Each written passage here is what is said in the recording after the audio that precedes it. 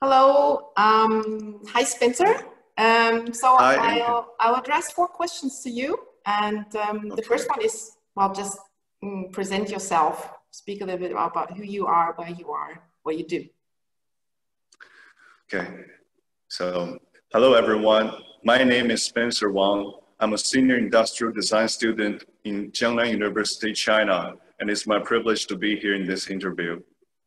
Okay, thank you very much. This interview is a little bit linked to the crisis currently, but obviously also to your personal context as a designer. How much does the current crisis influence your design project or your professional project? Well, thank you for your question. Currently, the majority of Chinese students have returned to their school since the pandemic situation in China is moving towards a positive situation. So nowadays we go to our classes, we do our assignments in that ordinary way. But what the true impact of the pandemic nowadays is that the sterilization routine and the personal health condition check has been put to priority ever since the pandemic. And but the pandemic did affected my design project earlier this year when I was quarantined at home. Firstly, online group discussion was really challenging for me. In my opinion, discussion is such an hard interactive event that demands constant concentration on others' words and adjusting your words so that everyone else can get your point clearly. But there were so many distractions in my house, so that it would definitely cost a lot more energy for me to keep up with others' words and make the discussion go on well. So I think that's the first problem I faced when I was quarantined at home. Secondly, I think that as an industrial design student, sometimes we need to build prototypes for products. But since we are quarantined at home, we need to buy everything from screw to chip without the company of my members, and build them with my own hands. So that was really challenging. In the past, it was usually group work of building this kind of prototype. So I think that's the two main headaches for me when I was quarantined at the pandemic period. That's it. Okay, but how? I mean, did this crisis have an influence on your, like, also on the subjects of your projects, or is the focus different now? Yeah, we definitely have more focusing on the post-pandemic world building.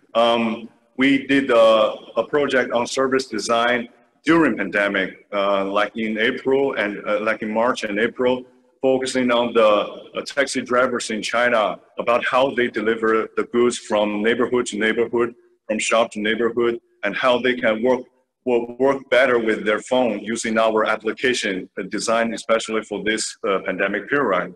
And we also did, since we were quarantined most of the time this year, another project of ours is about how to make inclusive design, that is to have concern on people of every age, that they can use same system of product to exercise in their own house.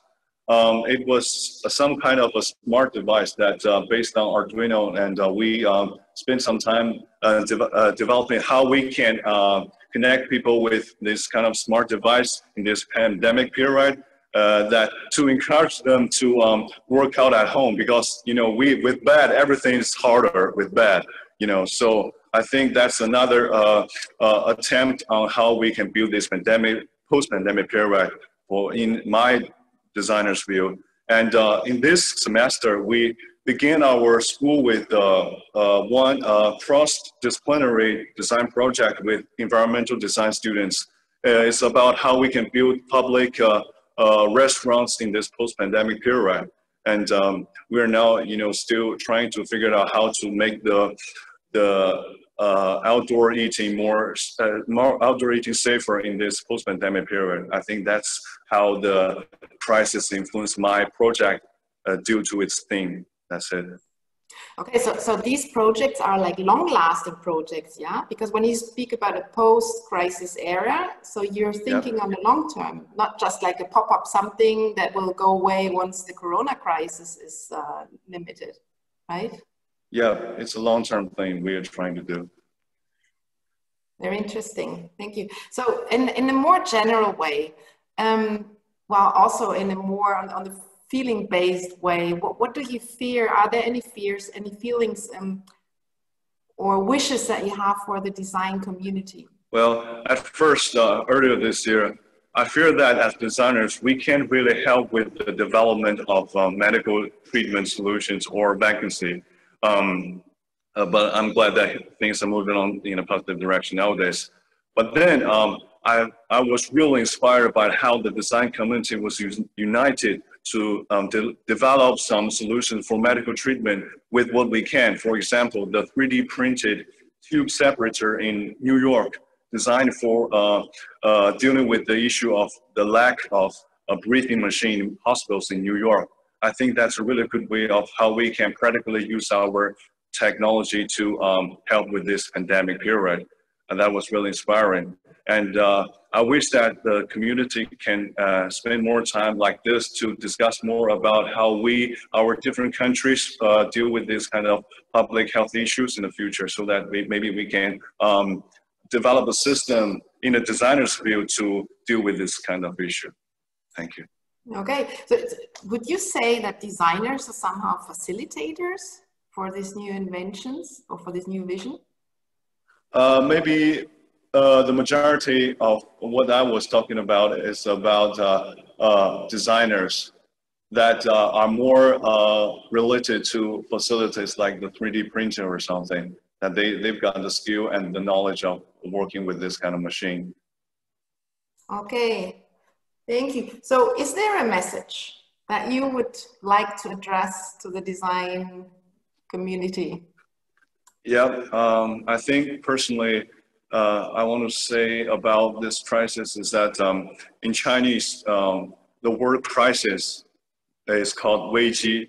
The former letter means danger. The latter one means opportunity, because we Chinese believe that in every danger there's an opportunity inside. So maybe it's also a chance in this pandemic period for us to rethink about how we can, as designers, we can develop the solutions, the treatments we can develop to face this kind of public health issue. That's all I want to say.